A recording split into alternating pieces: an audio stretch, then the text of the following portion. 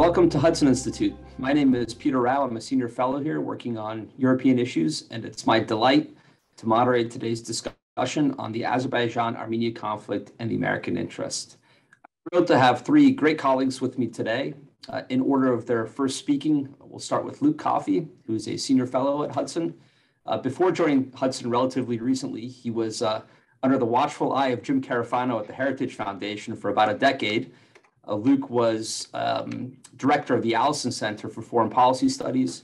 Before that, he was the Margaret Thatcher Fellow at Heritage. And before joining Heritage, he served in British government and politics, working for then Secretary of Defense Liam Fox as a senior advisor on defense issues and advising the Conservative Party in the House of Commons in Parliament, the Tories, on defense and security issues.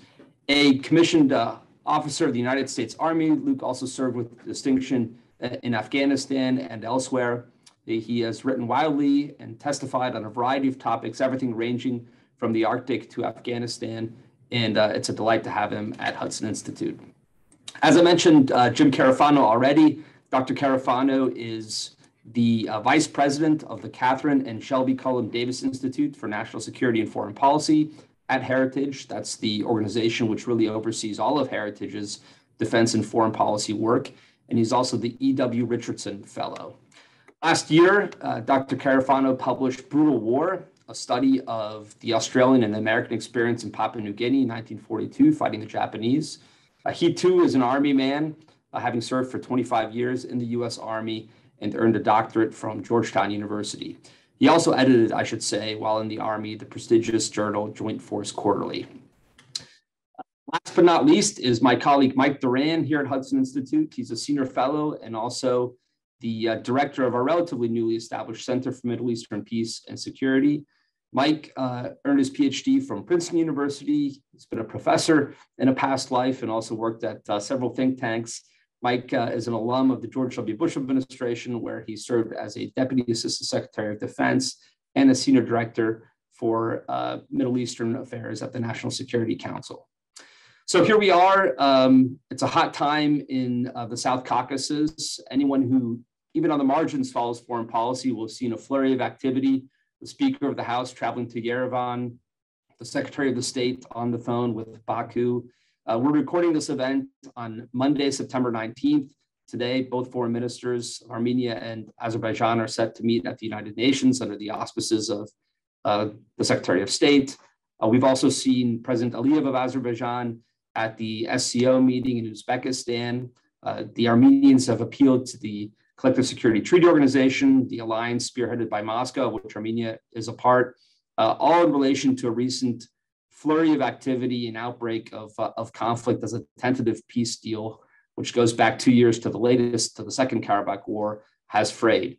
So to put all that into context, to really set the scene and give us a sense of what is happening in the South Caucasus, what is happening between Azerbaijan and Armenia, let's go to Luke Coffey, who just this week, as a columnist for Arab News, devoted his latest column to this topic. Luke, the floor is yours.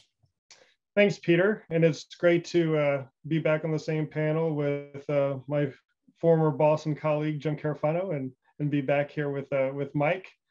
So what has happened recently is that along the Azerbaijani-Armenian state border, fighting has been flaring up. Now, what's different about this situation from previous cases, for the most part, is that this is happening along the state border between the two, not along the line of contact, which was the area where Armenia had occupied inside Azerbaijan and then Azerbaijan proper. Now, not all the time, but most of the time, you would see the fighting take place along this line of contact. So that's what really distinguishes this latest round of fighting from previous rounds of fighting.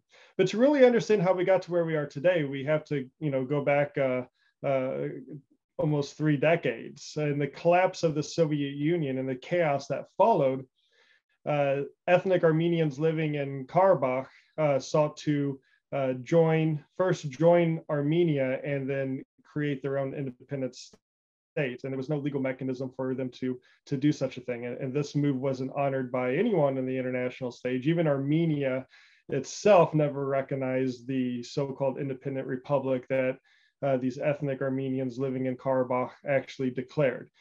Fighting broke out when the Armenian military intervened, and in 1993, a very fragile peace deal or ceasefire was agreed, which left Armenia in occupation of, depending on how you count, around 15 to 17% of Azerbaijan's internationally recognized territory. Now, from 93 to about 2018 or so, it was mainly quiet. Some skirmishes along the line of contact, but that was pretty much it. In 2018, there was a 4-day skirmish, which actually saw Azerbaijan take back some of its territory, just a little bit, not very much. And then things remained calm until July of 2020, when fighting actually occurred along the state border, even though I just said that didn't happen very often. In this case, it did happen in July of 2020. And in fact, the fighting took place in a corridor, an important transit corridor, which I'm sure my colleagues will talk about later, where a lot of oil and gas pipelines travel through. Now, after July, things remained tense until the end of September of 2020, when the Second Karabakh War broke out. To this day, nobody knows who shot first in this specific case of fighting in September of 2020. The reality is it doesn't matter, because this conflict had been boiling over, so to speak, for almost 3 decades at this point.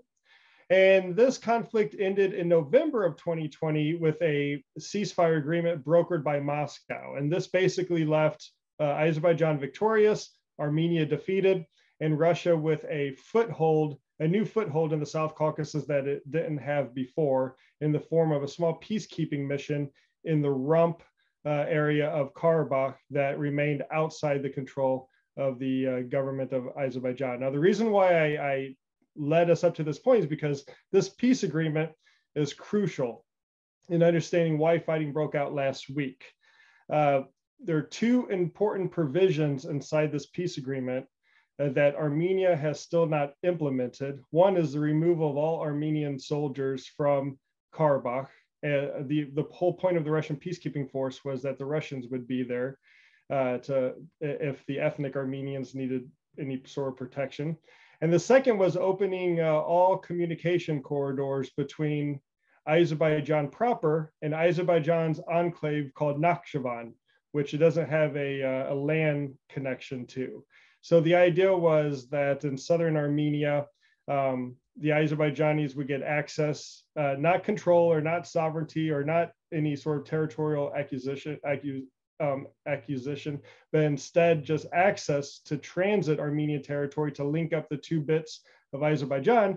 And in return, the Azerbaijanis would build a brand new highway that would connect Armenia proper with the ethnic Armenian area of Karabakh, where the Russian peacekeepers are. Now, Azerbaijan has built that highway. It was just completed a couple of months ago, but Armenia still has not granted open access to its territory for Azerbaijan to Nakhchivan. So I suspect what has happened in recent weeks is that Azerbaijan is losing its patience. It lost its patience with the international community over the course of almost 3 decades when it came to Armenia removing its forces from Karabakh. And we saw what happened in the 2020 Karabakh War. And now, whether Russia is either unwilling or unable, they have not enforced their own ceasefire agreement. And I think Azerbaijan is wanting to raise attention to this very important issue for them. The Azerbaijanis will also say that it's difficult to have fighting along a state border when part of that agreement was also the delineation of that border, and there hasn't been any meaningful effort by Armenia to sit down with the Azerbaijanis to delineate that international border. So right now, it's a very fragile situation that actually reminds me of July of 2020, before we saw the big Karabakh War later on that year. And I think with Russia distracted in Ukraine, we are in uncharted territory now in the South Caucasus. Well, that's a foreboding, worrying a note to end on. In March, I was transiting through the Istanbul airport on my way to Ankara, and over Twitter, I learned that you too were transiting through Istanbul on your way to, I think, Azerbaijan at the time. I know Mike was there, during the Second Karabakh War, and had some great tweets discovering the country and coming back, really giving all sorts of interesting, impressionistic, sort of anecdotal insights into Azerbaijan and the region. But I believe most recently there was Jim Carafano, who traveled there, I want to say over the summer.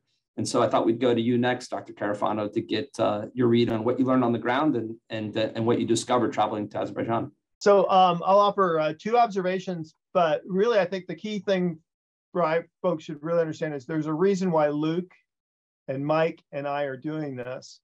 And it's this growing recognition that America must recognize that it has interests in the South Caucasus, that there is opportunity there for the West, for stability, for prosperity, and it's something that the United States and our European allies should really take seriously.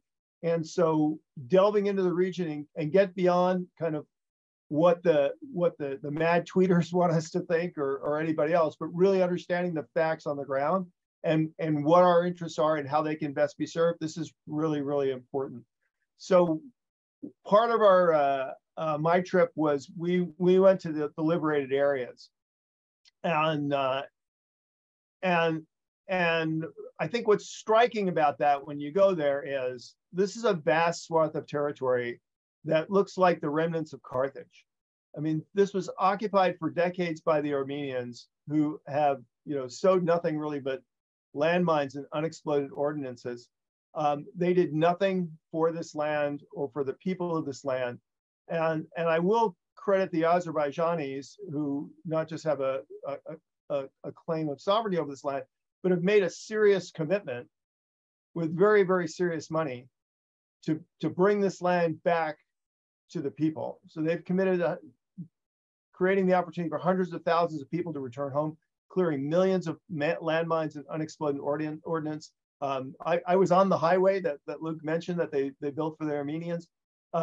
They're building airports, and they're very serious about bringing this land back to the people. And I think that reflects the state of commitment that Azerbaijan has to its people. The other thing I think is look, what are the Azerbaijanis trying to do? I mean, you are living in a neighborhood where Russia's sitting on top of you, Iran is underneath you. Matter of fact, you cannot drive to the liberated territories without just kind of waving at the Iranian border as you go by, and on the other side, kind of look across and see the Russian peacekeepers. So you have Russia on top, Iran on bottom, and China at your back.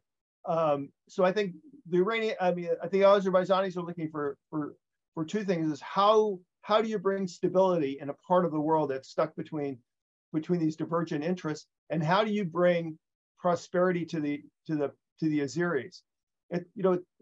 Sure, they have a lot of oil and gas, and that brings money into the country. But I think this government has a true vision for its people to bring prosperity and jobs to themselves and the region. And I think that has significant implications in terms of ameliorating conflict in the region, keeping out extremist influences. It's obviously dramatically important for energy lines. We've already seen Azerbaijan through the Southern Gas Corridor being provide critical natural gas to Western Europe as they're headed into maybe their toughest winter ever. I think there's enormous potential there, and I think the vision that the Azeris have for the future of their country, they're not going to pick fights with Russia, Iran, or China, but they recognize that bringing the West to the region and partnering the West is going to bring their prosperity, and it's going to help lower the temperature in the region and bring stability. And I think that's something that the West should recognize as in its interest as well.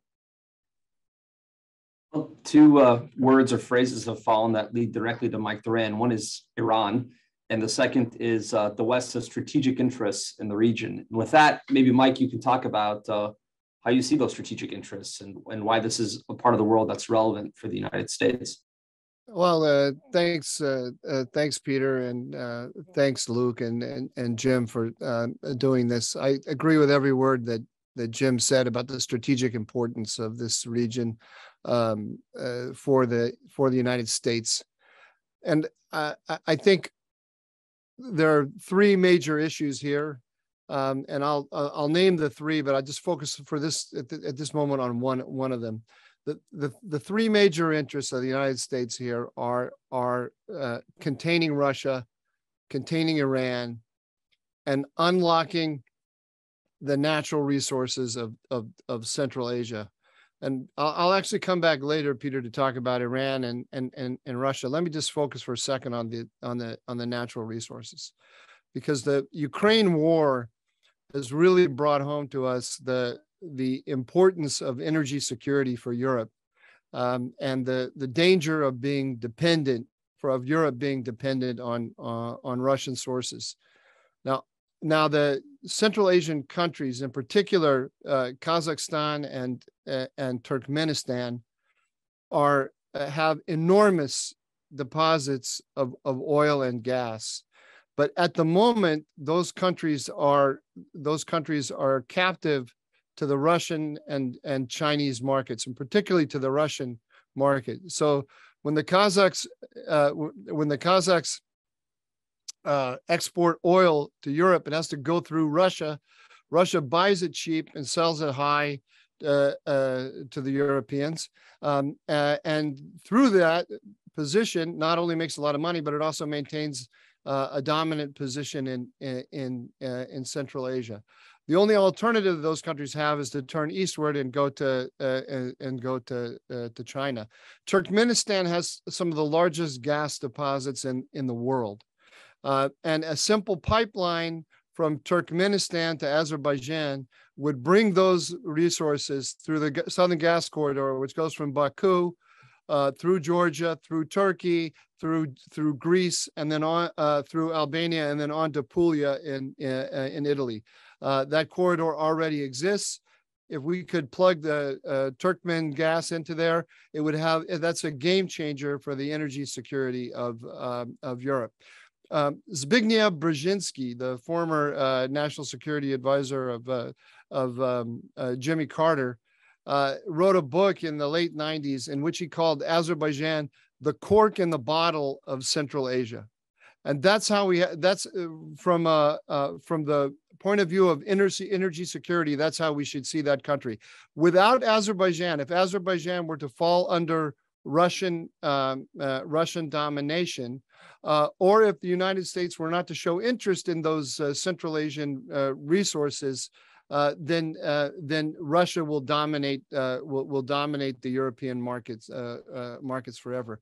Now that Russia appears to be declining and weak, we're going to see a rise of China in Central Asia, and we want to give these countries, that's Kazakhstan, Uzbekistan, Turkmenistan, and Azerbaijan itself, we want to give them an outlet to the West. And that's why Azerbaijan looms so large in my consciousness. Peter, could I just add a short postscript to that? Yeah.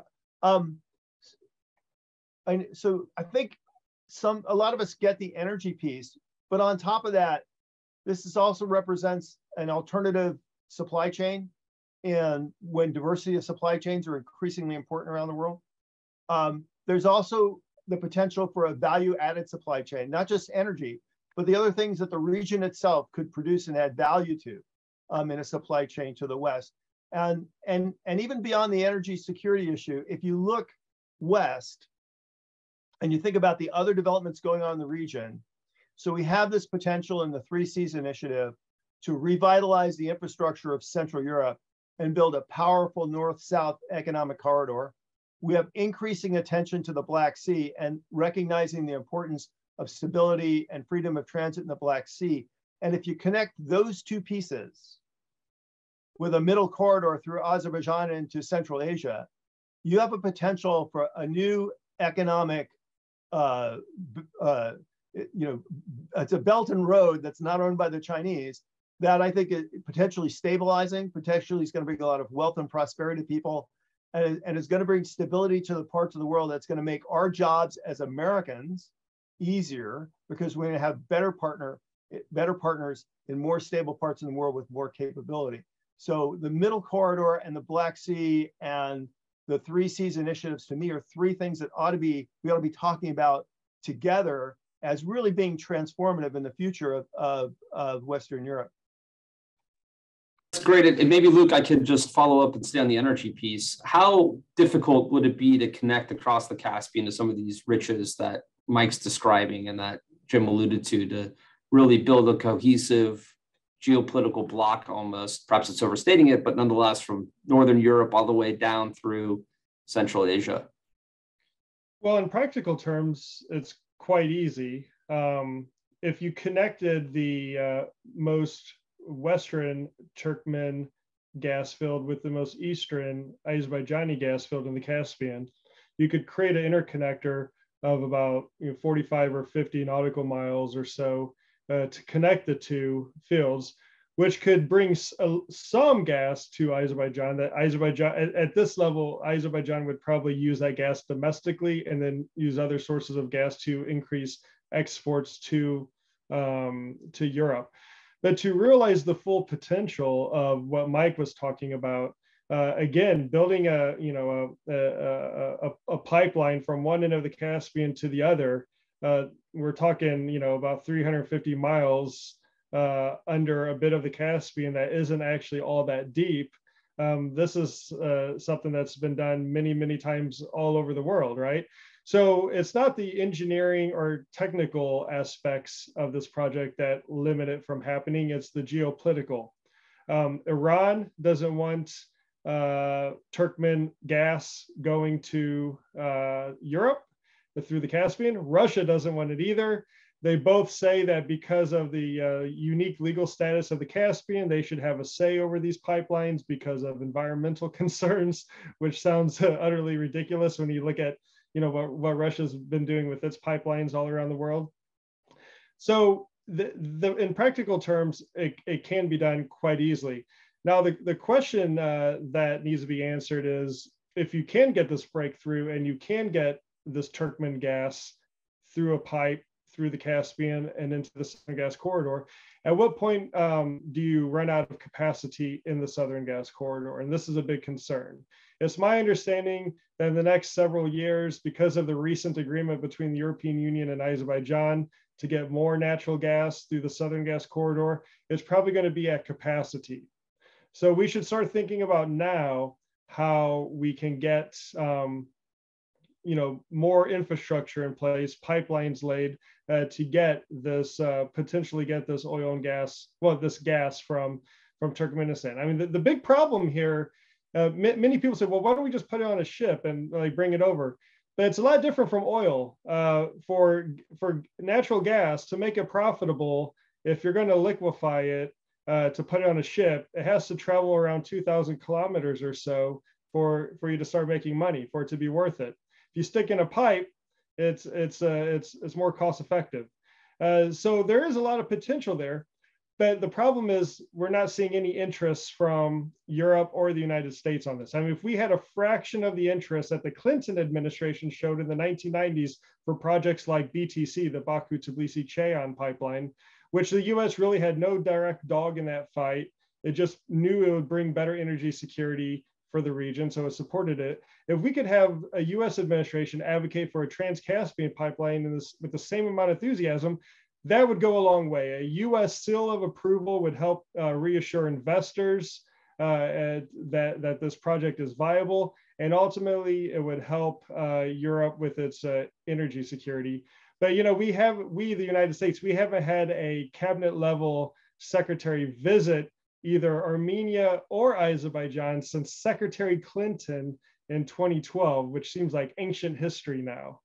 So we're not even on the ground advocating for these things, much less in a place to really try to get the ball rolling, unfortunately. Although the Speaker of the House, perhaps not uncoincidentally, visited a few weeks before the midterm elections. But setting that aside, that's a whole nother panel event. I think we could. Maybe I'll Peter, can I just? Yeah, go ahead, Mike. Can I just jump in? I just want to repeat something I said a minute ago, because I do think to a lot of ears in the State Department, this kind of sounds like pie in the sky. But as Luke said, it wasn't pie in the sky to Zbigniew Brzezinski. It wasn't pie in the sky to the Clinton administration. A little bit of American elbow grease made this stuff happen. And we have to understand that we are now in a geostrategic competition with China, and the decline of Russia. The decline of Russia means that China is going to be coming in heavy to Central Asia. The United States, these countries aren't asking the United States for any kind of military commitment or even a direct investment from the United States. They just want the United States to help them maintain their autonomy. That's all they want. And we just want to help create an economic corridor that will give them prosperity, that will nurture their autonomy. We should be thinking about this as a very important part of the competition with China. And let me connect this to another issue, which is super important, which is climate policy.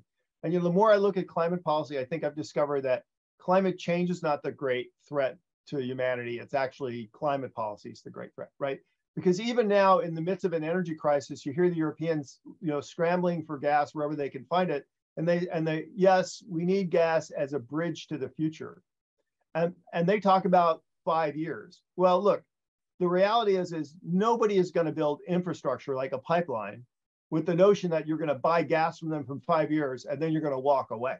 I mean, there's not a major infrastructure project in the universe that has a 5-year payback. I mean, these are 10, 15, 20, 30-year investments. And the reality is that oil and gas are part of the Western energy makeup in the 30 years and beyond. And on the one hand, we have this ideological political commitment to net zero and eliminating gas and oil, which is completely at odds with physics and chemistry and economics and geopolitics. And part of what's slowing the train down here is not just the things that Mike talked about, but the notion is, well, we don't really want to embrace this because it conflicts with our climate policy. Well, your climate policy is completely unrealistic, and we need to be building oil and gas infrastructure around the world if we're going to have a more stable market and more stable supplies. And I think part of what's going on here is we have governments who are punishing people who are investing in gas and oil infrastructure, not encouraging them and rewarding them. And that policy is going to have to stop. And I think that, to me, is one of the greatest concerns with our present administration is the unwillingness to let go of climate policy at the not just domestic production, but the obvious international production that we need to see. And they should be encouraging that, not essentially saying, well, it's okay, buy gas now, but we're just going to stop buying in a couple of years. This is all nonsense. Yeah, and pardon me. I'm sorry, Peter, to keep messing up with the order. Can I add one footnote onto what Jim just said? The one area that I've noticed of late where the U.S. is actually taking an interest in fossil fuel development is in its effort to demarcate the maritime border between Israel and Lebanon, so that they can develop the gas field that in the Mediterranean that Lebanon and Israel share. This is such a ridiculous prioritization of the American interest, because what that is going to do is it's going to allow an international consortium to funnel money into Hezbollah's pockets in Lebanon. So instead of coming up with a project that's going to serve the West and work to the advantage of the United States in the competition with China and Russia, we're carrying out a policy that's actually going to help Iran and Russia in Syria and Lebanon. I can't begin to understand how the administration is putting the world together and thinking that this is where Amos Hochstein, the special envoy for energy in the State Department, should be putting his efforts right now. And on top of that, in addition to bad policies coming from Washington, the Europeans just, I don't feel like they've woken up yet to this challenge. Yes, they've gone to Azerbaijan to secure the New Deal, but so much more can be done, and it's going to require a complete change in mentality in Brussels. In 2019, the European Union published its Central Asian strategy. It was about 20 pages long. If you open up that PDF document and hit Control F and search for the words oil or gas, they're nowhere to be found in this whole document. But yet there are 6 or 7 mentions of green energy and sustainable energy and all this other stuff. And now we're discussing Europeans freezing this winter. So I think, Brussels needs to wake up as well and realize that there is a huge potential in this region if someone just wants to get active. Yeah, since Russia, Iran, and China have all fallen as words and actors in this panel, maybe go to each of you and talk about how they see the conflict between Azerbaijan and Armenia, what their interests are, and how they want to go about pursuing their interests. Maybe Luke, you could talk about the diminution of Russian power in the wake of Ukraine and what the implications are. Maybe Mike, you could touch on Iran, and Jim, perhaps you could touch on China to round us out. Yeah, of course. Without a doubt, Russia is distracted, and this recent round of fighting comes at a time when most of Russia's national energy is focused on its deteriorating situation in Ukraine. Even in the springtime, in the earlier months of the Russian invasion of Ukraine, there was, visual evidence of Russian peacekeepers in Karabakh, Russian troops based in Armenia, Russian troops in the occupied regions of Georgia and Shkin Valley region, or also called South Ossetia and Abkhazia, being pulled out to go fight in Ukraine. Right now, Russian influence is on decline in the region. The countries in the region know this. It must make a country like Armenia, which is almost wholly dependent in every aspect of day-to-day life on Russia, whether it's economics, whether it's security. It must make them nervous, and it must give countries like Azerbaijan, who have to always balance checks and balance. That's how I would describe their foreign policy against countries like Russia, their neighbor Russia in the south, or Iran, Russia in the north, and their neighbor Iran in the south. It must give them some breathing space to act more independently. And actually, what I think we're seeing play out today is the continuation of the process of the Soviet Union collapsing. I don't think it ended in 1991. I think when historians look back on this period of time, history has the ability to condense time.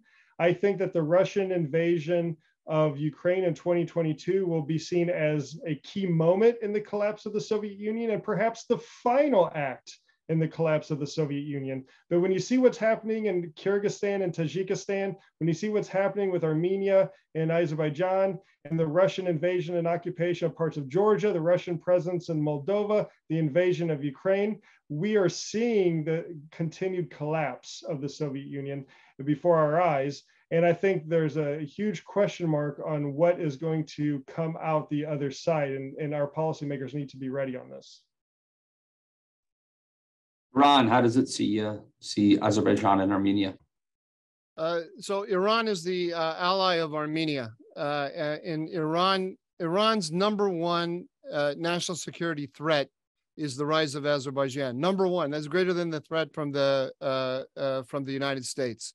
The reason for that is about 1/3, at least between 1/5 and 1/3 of all Iranians are Azerbaijani by ethnicity. And they are all located in the upper, in the northwest quadrant of Iran. The city of Tabriz in Iran is an ethnically Azerbaijani city. There is a growing ethnic awakening among the Azerbaijanis of Iran. We don't know how strong it is. Is it just a cultural awakening? Does it have strong political valence? Will it lead to demands for autonomy? It's not clear, but it's very clear that the younger Azerbaijanis inside Iran, they want to be in touch with their Azerbaijani roots and their Turkish roots. Azerbaijan and Turkey Azerbaijanis are ethnically Turkic. And their language is close to Turkish, to Anatolian Turkish, that is. So they watch a lot of media from Turkey. And in Tehran, the leaders of the Islamic Republic are watching this ethnic awakening going on, and it scares them tremendously. And they see Armenia as an instrument for keeping Azerbaijan on its back heels, keeping it weak, keeping it under threat. And the Iranians don't want there to be this corridor that Luke mentioned from Azerbaijan proper to the exclave of Nakhchivan. I mean, it's this is like Nakhchivan is to Azerbaijan what Alaska is to the 48 states below. So what the Azerbaijanis want is a transportation and economic corridor across Armenia to Nakhchivan, and they call it the Zangezur corridor. The Turks and the Azerbaijanis call it the Zangezur corridor. The Iranians live in fear of the Zangezur corridor because they fear that it will turn from a transportation and economic corridor into an actual land grab by Turkey and Azerbaijan, and then all along the northwest frontier of Iran, there will be Turkish and Azerbaijani power, and they will then look. And this is the nightmare scenario in Tehran, and the paranoid scenario. And then Turkey and Azerbaijan will work to incite a movement for independence from the Azerbaijanis of Iran. It should be relatively easy. If we had in Tehran something other than a terror regime, it should be relatively easy for the United States to bring together the Russians and the other interested parties and guarantee the sovereignty of Armenia. And to offer to Armenia lots of inducements that would improve the economic situation of Armenia significantly, and help Armenia to work together with its neighbors for mutual prosperity.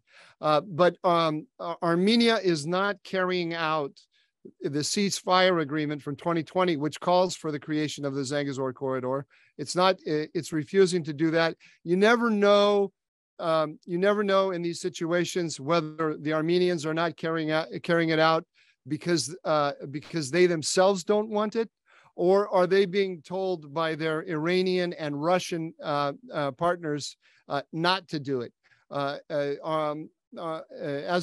Armenia is an ally of Iran, but it's a satellite of Russia. Russia owns the security architect, the entire security system in Armenia. It's got 3 military bases there. It controls the border force, and it has total control. The Russian military has total control of the airspace in Armenia. So on matters of security, the Armenians have to listen to Moscow. Jim, does that leave any space for the Chinese? Yeah. So before we move on to China, just to recap here, when this latest fighting broke out, the Speaker of the House ran to Armenia to provide aid and comfort to the Armenians. Congressman Adam Schiff introduced a non-binding resolution to condemn Azerbaijan, and another congressman proposed U.S. military aid to Armenia. So Armenia's closest allies are Russia and Iran. And the first impulse of some of our policymakers is to rush and support Armenia. Now, something's not right here. And like Luke said, that can be a whole nother hour. But when you turn to China and you think of what we call the middle corridor of linking Western Europe, definitely Central Europe, a free and open Black Sea across Georgia, Azerbaijan into the stands, that would actually in some ways benefit the Chinese. That's another supply chain that's available to them. And it'll never be the cheapest supply chain as opposed to just putting stuff on a ship and sailing it there. But when you look at the world in which we live in, and increasingly the ability to diversify supply chains and have alternate supply, that's a value to everybody. And honestly, that would value the Chinese too. But I think there's a couple of things here.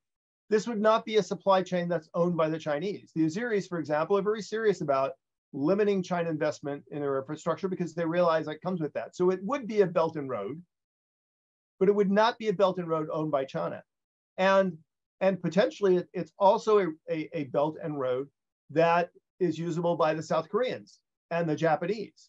And it opens up the stands and the region itself to development. Even if that cheap energy was available in the region, that's the potential pool for manufacturing, more jobs, more quickly. You know, the Azeris, for example, have a very sophisticated maritime shipbuilding capability.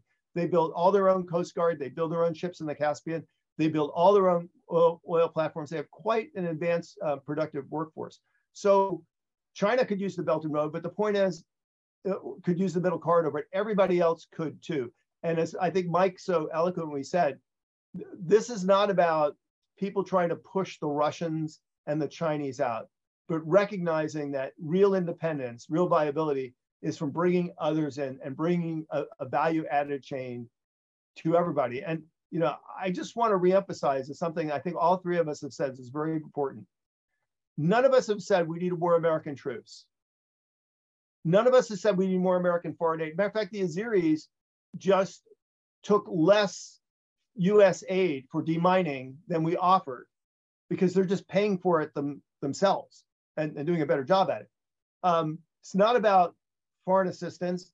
It's not about American military power. It's about American engagement and American diplomatic power because the people in the region will do the heavy lifting. And again, I want to emphasize, you know, our talk about Azerbaijan is really kind of meaningless if we don't have a stable and secure Georgia, which is the link, and we don't have a free and open Black Sea, and we're not developing Central European infrastructure.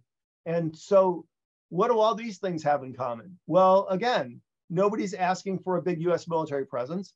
Nobody's asking for the US government to pony up a bunch of foreign assistance.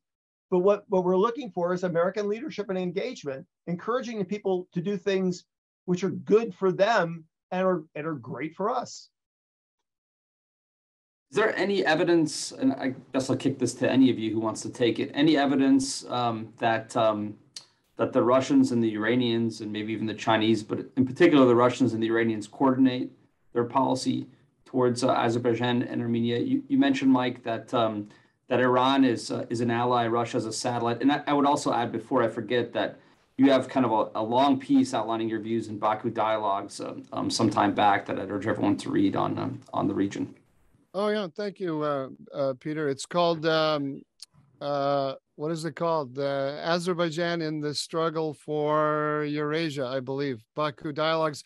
Luke Coffey has an article in the same. Of course, everyone out there is an avid reader of Baku Dialogues, so they don't need to. They don't even need to hear this. So Anthony Kim has an article in the next issue. The Anthony Kim of the Heritage Foundation. Yeah. So we're ganging up on him there. Yeah. So that's a question for a long answer that I don't know that our audience is going to love to hear. So let me just give you the headlines. Just give me the top 7 points in about 11 minutes. The top 7 points with a couple of subpoints. No,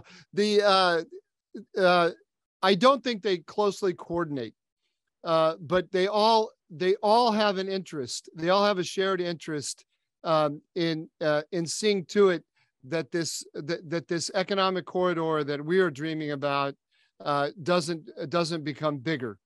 They all have an interest in blocking Turkey.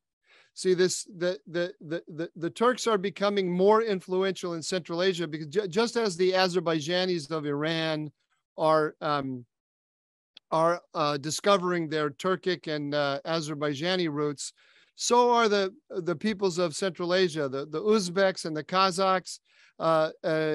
They are also ethnically Turkic, and they have all come together in this organization of Turkic states, which really scares Iran, Russia, and China together. And I go into detail in the Baku Dialogues on this subject, Peter. So I'll direct everyone there. As for the Russians and the Iranians, they do not have identical interests in the South Caucasus. They both support Armenia, but Russia historically has seen the South Caucasus as its territory, and it wants to be Russia wants to be the power that holds the balance between Azerbaijan and Armenia. So it plays both sides. It's closer to Armenia than it is to Azerbaijan, and it uses the Armenian power to threaten and whack the Azerbaijanis, so to force them to go up to Moscow to seek Moscow's help to solve, to manage the conflict. What the Azerbaijanis have done, so in that sense, the Russians don't want the Iranians to take over that role. So there can at times be a little friction, but the Russians and the Iranians have a similar interest in building up Armenia and in blocking Turkey especially. What happened in 2020 in the ceasefire is that Putin had to acknowledge the Turkish role in the South Caucasus due to the Azerbaijani-Turkish alliance. Azerbaijan is the ally not just of Turkey, but also of Israel. Israel is interested in its relationship with Azerbaijan. It's a vital interest to them, to the Israelis. For all the reasons I said about putting pressure on Iran, it's an important place to put pressure on Iran. But also the Israelis get about, I think, 1/3 of their oil from Azerbaijan, which goes from this pipeline that Luke mentioned, the Baku-Tbilisi-Ceyhan pipeline, Ceyhan being a Turkish port on the Mediterranean. About every day, there's at the height of the season, there's an Israeli oil tanker docked in Ceyhan, filling up with oil to take it to Israel. The Iranians don't like the Israeli-Turkish role. The Russians don't like the Israeli-Turkish role. They can't do much about the Israelis, but they can try to block the Turks. So there's the simple answer to your question is there's a lot of overlapping interests. There's a few areas of friction.